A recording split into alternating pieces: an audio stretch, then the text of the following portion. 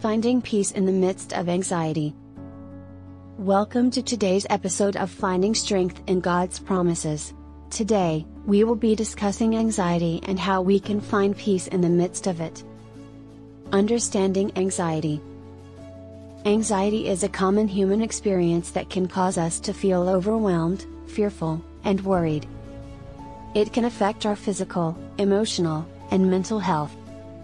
In Philippians 4:6-7, we read, "Do not be anxious about anything, but in every situation, by prayer and petition, with thanksgiving, present your requests to God. And the peace of God, which transcends all understanding, will guard your hearts and your minds in Christ Jesus." Trusting in God's promises. As believers, we have the promise of God's presence and provision in our lives. In Matthew 6:25-27, Jesus says, "Therefore I tell you, do not worry about your life, what you will eat or drink, or about your body, what you will wear. Is not life more than food, and the body more than clothes? Look at the birds of the air, they do not sow or reap or store away in barns, and yet your heavenly Father feeds them. Are you not much more valuable than they? Can any one of you by worrying add a single hour to your life?" Overcoming anxiety with faith.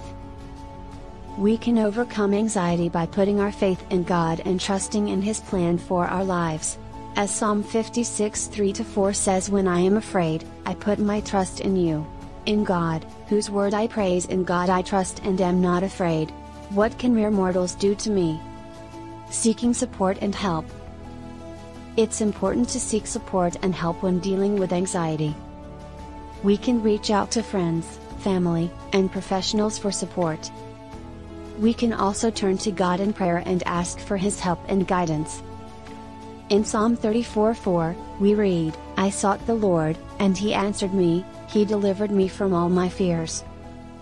We hope this message has encouraged you to find peace in the midst of anxiety by putting your trust in God and seeking support when needed.